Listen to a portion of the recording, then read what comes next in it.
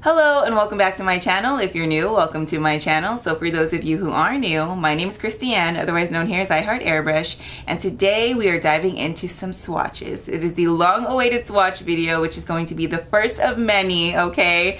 It's been a task, but your girl has completed a good amount, and I am excited to go ahead and share with you guys swatches of the shades that I have in my collection. So as you saw from the title, today's video is going to be all about the Dinair matte shades. So if you are interested in seeing some swatches and knowing how these shades work, how they perform, and all that good stuff, then please keep on watching.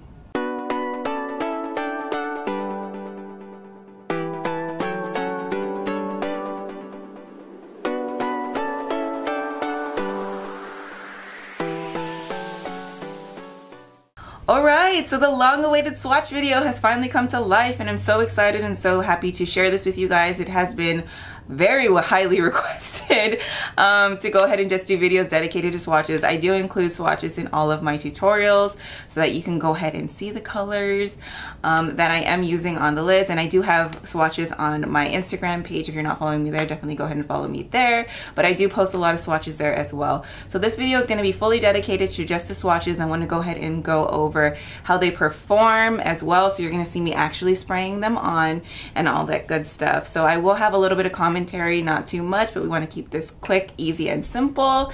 But before we cut over to the swatches and this video, I want to go ahead and remind you to give this video a big thumbs up if you like it, if you found it helpful or entertaining at all. Sharing the video helps me out a ton as well, so if you do have a platform, please go ahead and share this video for me. Also remember to subscribe to my channel if you're not already subscribed, and if you are subscribed, or if you choose to subscribe today, don't forget to hit that little bell icon right next to the subscribe button and turn on your notifications. That way you get the quickest updates anytime I upload a video. Alright loves, let's get on to the swatches now. Yeah, because that's what we're here for. Alright, swatch time. So as you can see, I laid down a strip of white here. Here I use Dinair Glamour White, and this is so you can get the true color of each of the shades as well as against my skin tone. So the first shade I'm going to swatch is Spicy Mustard. I'm just going to go ahead and lay that down like so. Now with these shades, you want to make sure to stay light on your lever, keep your distance as well, and make sure you are drying in between layers. You are going to get the most color payoff with these shades if you make sure to do that.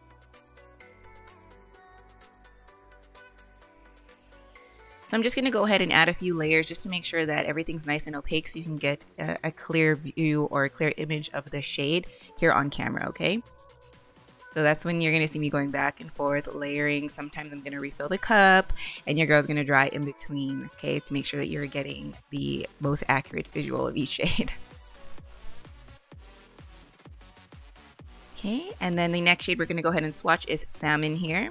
This is one of my favorites, not only for shadow, but also for blush. So if you have this shade and you haven't tried it as a blush shade yet, definitely try it out. It'll make the perfect blush shade for spring.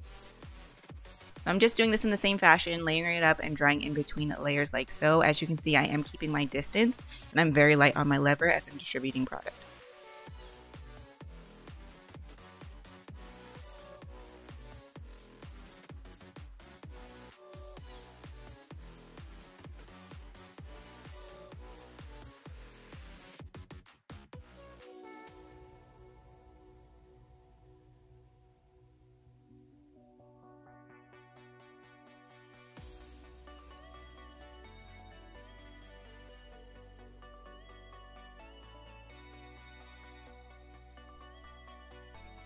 Alright, and this is the final look of Salmon. Alright, so the next shade we're going to go into is called Taro. I'm just going to lay this down in the same fashion. I'm going to start off really light and then build up in layers. So like I said before, with these shades, you want to make sure to maintain your distance and then stay light on your lever, as well as drying in between layers. That's going to give you the best color payoff, and it's also going to make your application with these shades very seamless.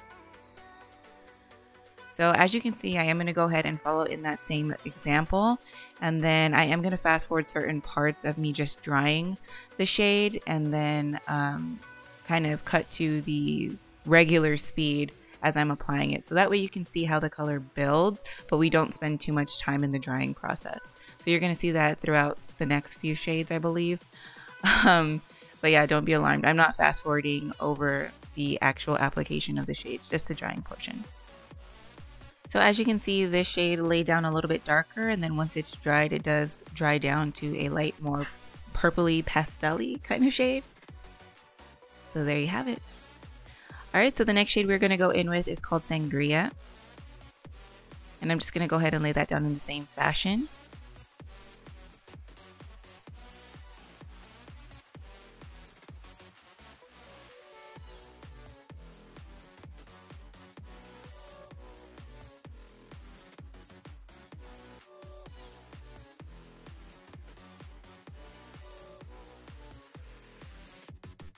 Okay, so I'm just going to go ahead and continue to work on building up this shade. As you can see, it's building up pretty nicely. And yeah, so I'm just going to go ahead and continue to add layers and then dry in between so that it's nice and opaque so you can see the true color here on camera.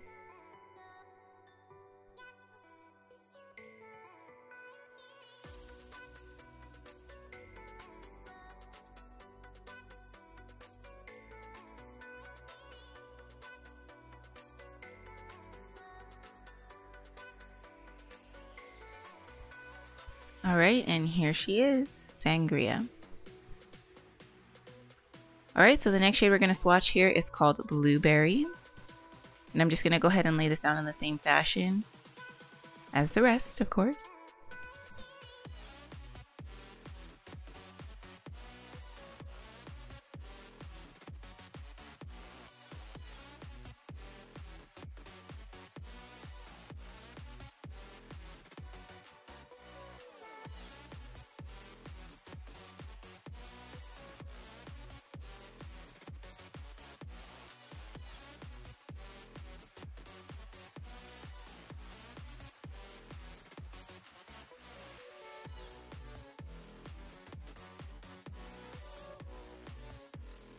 Okay, and here we have it all nice and opaque.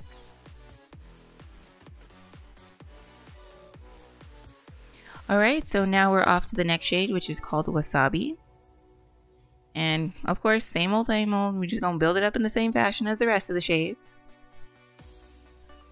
So to get the most color payoff with this specific shade, you want to make sure to stay very light on your lever and then also keep your distance. That's going to give you the most color payoff fastest. And then you just want to make sure that you are drying in between layers. So anytime you start to see a little bit of shine, just go ahead and dry it with the air from the airbrush and you should be good to go. It should build for you. Now I am such a sucker for green shades, so I'm like automatically drawn to green. And once the shade is built up, it is a really beautiful hue. So definitely go ahead and take your time with it and work with it. Promise you it'll be worth it in the end. I have used this shade as a base for other shadows, and then I've also used it on its own as well in a few of my tutorials.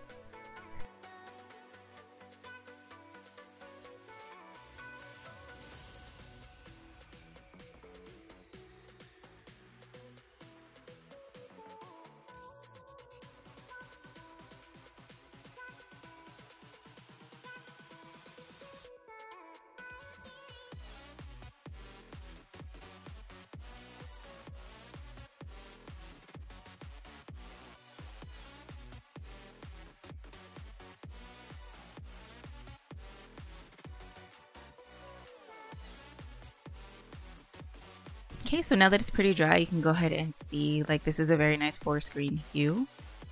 So that was Wasabi. And now we're off to the final shade, which is Eggplant.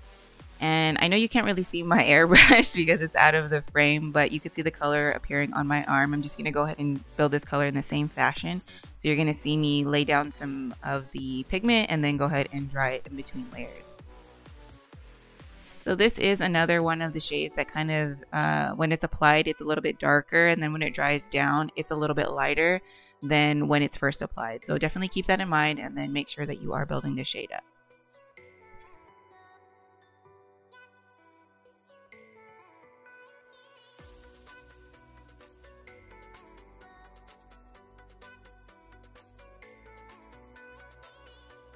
So as you can see, the shade is building up pretty nicely. And then like right here is an example of when it goes on, it's a lot darker. And then when it dries down to like a muted, like a deeper purple.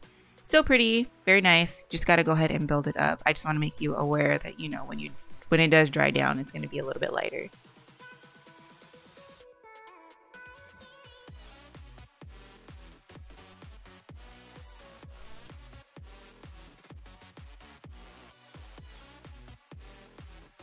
Okay, and there you have it. There's Eggplant. This is the final visual of the swatch here.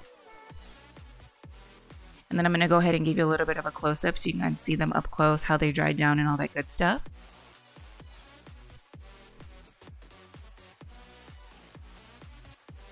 A lot of really beautiful hues in this collection. Okay, then we have the swatches with the name listed underneath. And then of course we have the swatches with the names as well as the bottle, so you can go ahead and see the shade from the swatch to the bottle. Alright, and that is about it for this video. I hope you found this video helpful and informative. If you did, don't forget to give it a big thumbs up. Sharing helps me out a ton. So if you have a platform to do so, please go ahead and share this video for me. Also, remember to subscribe to my channel if you're not already subscribed. And if you are, or if you choose to subscribe today, don't forget to hit that little bell icon right next to the subscribe button and turn on notifications. That way you get the quickest updates anytime I upload a video. Alright, love, so that is about it. We're not gonna ramble today. We just gonna go. Thank you so much again for watching, and I can't wait to see you all in my next one. Well, you know, I hope to see you all in my next one. Bye!